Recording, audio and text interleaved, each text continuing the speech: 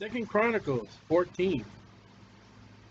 So Abijah slept with his fathers, and they buried him in the city of David, which is Zion, Jerusalem. And Asa his son reigned in his stead, another king. In his days the land was quiet 10 years, peace, like Solomon's day. And Asa did that which was good and right in the eyes of the Lord his God. Now you don't see that with Israel north. But Judah, you will get some good kings, and notice his God. It's not just God. God is Asa's God. He did that which right. For he took away the altars of the strange gods. Gods that are not known in Israel to be known in Israel. You know what he did? He took them away. He didn't put them in a box and put them in the attic. He didn't, okay, just hide it over here. Or decorate it so it don't look like what it really is. He took it away. It's out of here. Bye. See ya. And the high places, that's where people go up. I mean, like the Tower of Babel. The higher we get, the closer to God we get. That's why these mountains are always people trying to climb when they go to them. They're just trying to get to an upper guru. But the Tower of Babel that was in Genesis, remember, it said, let us make a name. Let us build a tower that we can reach to the heavens, not God. They're going high, but they're not reaching God. They're reaching gods in whatever they can find. And break down the images. Is that an image of a god? Yep, break it in pieces. Don't give it a new name. Don't adopt it for a religion. Break it. Break down the images. Break down, standing images. And cut down the groves. Make sure that grove over there, you can't use it. They didn't have chainsaws, wherever they use, axes, picks and all. You tear it down, you break it down, it's no more. And probably cut down is where it can't grow back again. And commanded church and state. You against church and state?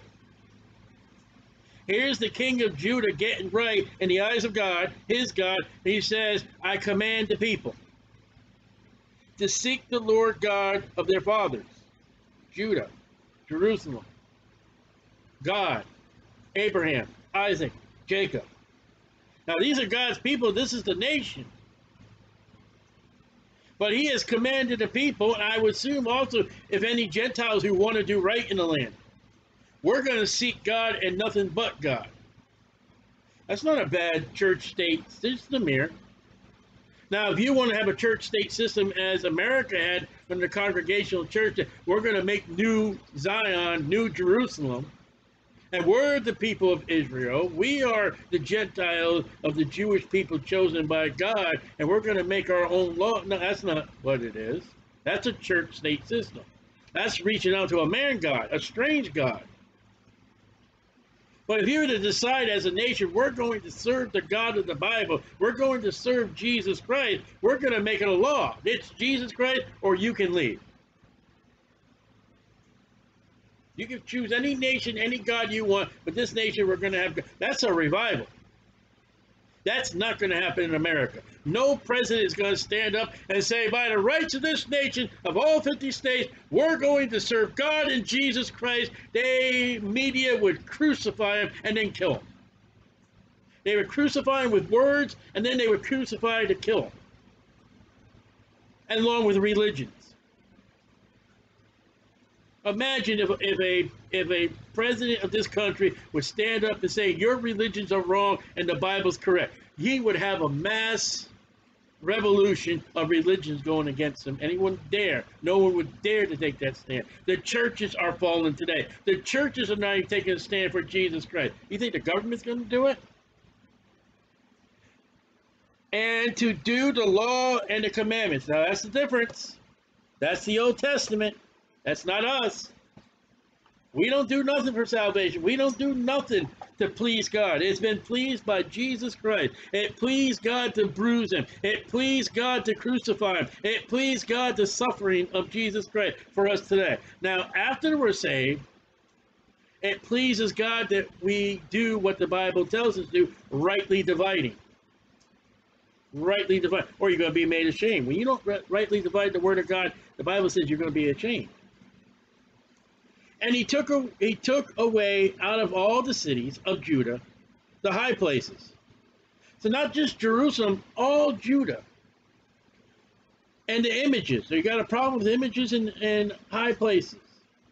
And the kingdom was quiet before him. Now look at that. Look what God did to him. You got right? Yep. Okay, peace. Now, don't you see the prosperity gospel there? If I do right with God, God's going to love me. I'm not going to have no viruses. I'm not going to have no money problems. I am not going to have any troubles. I'm not going to have any tribulation. And if you got problems, you got cancer, your children are not right, if your car is breaking down, it's because you're not right with God. And what do you do in the New Testament saying all they that live godly shall suffer persecution? What do you do with that verse? What do you do when Paul's got all these pearls? He got this pearls of fasting. He's got this pearl of not able to eat. He's got these pearls of Jewish people that his brethren. He's got the pearls of the Christian. He's got the pearls of the shipwreck. He's got the pearls of being a prisoner. He's being tied or bonded next to a guard. Man, he didn't wear good clothes, I guarantee. He got what meals was given to him, and he didn't starve to death. He said one of the things was he did starve. There was times that he didn't fast, but he didn't have food. Does that sound like an Asa movement? Does that sound like the prosperity we read about in the Old Testament? How wonderful, great things are? No. Rightly dividing that prosperity is Old Testament, is the children of Israel. You do right, you get right. New Testament, if you do right, you're going to get an axe. You're going to get people hating you. You're going to get your family against you. You're going to get your co-workers. You're not going to get that promotion. You may not have a good lifestyle as a Christian. But God will take care of you. We today, under the blood of the Lord Jesus Christ, if I were to die right now, I would be absent from the body and present with the Lord. In the Old Testament, if you died, you were not sure where you would go. Die outside the grace of the Old Testament, and you could have had your whole life wonderful and great. Die out of the grace of God, and you went to hell. Die out of the grace of God today, under this side of Calvary, you go to heaven, but you'll lose rewards. It sounds so good if we had a God of prosperity. But that's not today. That's not today. And he built fenced cities in Judah. He's got peace, but look, he's building up his military. That's an instruction to the nation. When God has given you peace, defend yourself. For the land had rest. So there's peace, but we're building ourselves up. And he had no war in those years, because the Lord had given him rest. I guess we're trying to see that he's doing right, he's being right, he's gotten rid of the strange gods, he's gotten rid of the religion, and God has given him peace. I just said, if any country in this world today say, we're going to stand up for God, the Bible, and his son, Jesus Christ, they would be crucified by the United Nations. They would be crucified by the media. They would be crucified by the Muslims. They would be killed and racked by the Catholics. They would be disapproved by the Jehovah's Witnesses. Because you would tell those people, get out of my country, and they would be crybaby, they'd be angry. We're offended.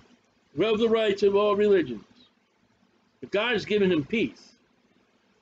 Therefore he said unto Judah, this is the king, let us build these cities and make about them walls, towers, gates, and bars, while the land is yet before us.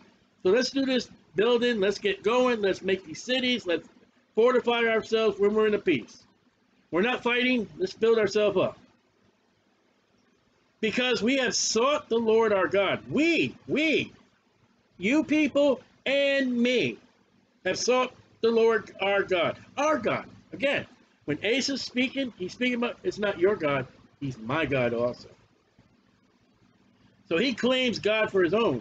We have sought him, and he has given us rest on every side. Now look, if there's one thing we rest, peace. Solomon meant peace. Jerusalem, city of peace. Jesus Christ will bring 1,000 years of peace. In here is somewhere about the Lord Jesus Christ in the millennium, with all this peace. And they'll be building the millennium, the cities, where he's given us rest on every side. There'll be no enemies of Israel in the millennium. That's after the 1,000 years, when devil's loose, then he gets up an army, God's like, you're dead, you're gone, go to the lake of fire.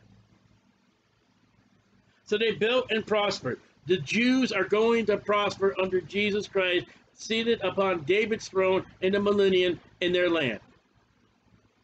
They're going to have their vineyards, they're going to have their wheat, they're going to have their barley, they're going to have their grapes, they're going to have their olives, they're going to have their animals, they're going to have the temple. They're just going to have all kinds of joy and peace and greatness all before God, and the land has no curse except the snake. You're going to have a lion with a lamb laying together. And the Bible says a child can put his hand inside the hole of a snake and it's not going to bite him. Just that snake is still going to crawl on the ground. You can pick for your sweetheart roses and they won't have thorns. There'll be no weeds in your garden. Can you imagine that? All the waters will be sweet to taste. No poison berries, no poison ivy. So the Jews are going to prosper. And Asa had an army of men that bared targets, military, and spears, military, out of Judah, 300,000, out of Benjamin, that bare shields and drew bows, 280,000. All these were mighty men of valor. This is military. And there came out against them Zerah, the Ethiopian. Ooh. Pay attention to Ethiopians in the Bible. With a host of 1,300 chariots, and came unto Marashah. This is the largest recorded army in the Old Testament in the Bible. It's even a non-number, 1,000. And Asa went out against him. Oh, he's an enemy. Here he comes. I gotta go defend ourselves. And they set the battle in array in the valley of Zerah at Marishah. I'm pronouncing his name wrong. And Asa cried unto the Lord his God. God, the enemy's out there. God, they got a lot of men out there. God, help. God, you're the only help. I've been there. You fought against armies? Nope. God, I'm in a situation I can't do nothing. Only you can do it. Been through it many times. Only you, God. I need help. Help. Help. And said, Lord, it is nothing with thee to help. God, you don't even have to lift your pinky. You're not going to break a sweat. The God that said, let there be light, there it is. He's got an angel that can wipe out a whole military force in one night. God, what? I think it's even God said, is there anything too hard for the Lord? Imagine God making that bold statement about, anything too hard for me? And they come up with these stupid questions. Can God make a rock so much he can't move it? Yeah, your heart. But then again, he can deal with your heart and break that heart by the blood of the Lord Jesus Christ and the love and the mercy and the long suffering. So there is no rock that he can't break.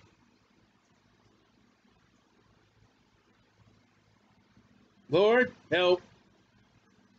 Whether with many, you can use a lot, or with them that have no power. You, Lord, you can use a vast army. Jesus said, I can call legions of angels. That's a lot.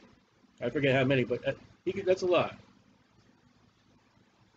But how many of Jesus conquered death and hell and Satan?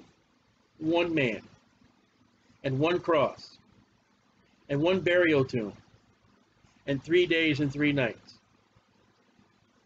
And we now, by the power and the blood and the gospel of the Lord Jesus Christ, those that do believe, we have the power over death, we have power over hell, and we have the power of living forever, getting a brand new body, going to New Jerusalem, and forever to be with the God that created us. One man. A name above all names. There is no other name given amongst men whereby you must be saved. That's Jesus. No other. Glory to God. Help us. There's no shame in saying, God, help. I've done it. Oh, Lord our God. For we rest on thee. Look at that word rest keeps showing up. One word rest means we got peace, sit back, just doing what we need to do. No troubles. And then the other rest is we're leaning against you, God. You're holding us up. And I don't mean holding us up in traffic delay. We're standing because of you, Lord. We are dependent on you for support. Rest. In thy name. Again, Acts 4:20. There is no other name given amongst men whereby you must be saved. The name of God, Jehovah, Jesus Christ. We go against this multitude. See that army over there, God? Help! We're going to challenge them in your name. Ready? Well, we're not going to join the army because the Bible says, thou shalt not kill. And Asa is completely under the Ten Commandments. Asa is under, thou shalt not kill. And he's going to say, God, we're going to go kill in your name. What do you do with that? And God's going to give him the victory. Evidently, you got a false religion, you have not interpreted the Bible correctly, and you're going to stand ashamed before God at the great white throne judgment. The leaders of that organization. They have misinterpreted, and they don't know what the Bible says. They don't know how to rightly divide. They don't know how to rightly divide a nation protecting its people and a man taking a gun, knife, or whatever, and killing another man. They can't rightly divide. So we're going to go in thy name against the multitude. They got more than us, but we have God. Oh, Lord. Lord, help us. We're going in the name. Oh, Lord. Like, little fear. Thou art our God. Let not man prevail against us. In the end, let those Ethiopians be the loser and not you, Lord. Don't let the Ethiopian gods win. You win. That's what he's saying. So the Lord smote the Ethiopians before Asa and before Judah, and the Ethiopians fled. And Asa and the people that were with him pursued them unto Zerah. Genesis 20 verse 2 and Genesis 26 verse 6. That's the place where Abraham said, hi, she's my sister. 26 verse 6, Isaac, hi, she's my sister. They are in the Philistine area. You know what the Ethiopians are doing? They're running home. They were in Judah. Look at a map. Look where Philistine. They're going like listen, I'm looking south. They're going southwest. They're heading their way back to Africa. And Asa is at Gerar, which is close to the Philistine area, and he's kicking butt. And the Ethiopians were overthrown. I mean, the thousands of thousands. And they could not recover themselves. You know what recovery means? You're in a hospital, you had surgery, you're in a recovery room. You are getting over your surgery. Your body's getting back to normal where it should be from before the surgery. They are not making up. They are not improving. They're not strengthening themselves. For they were destroyed before the Lord and before his host, Judah and Benjamin.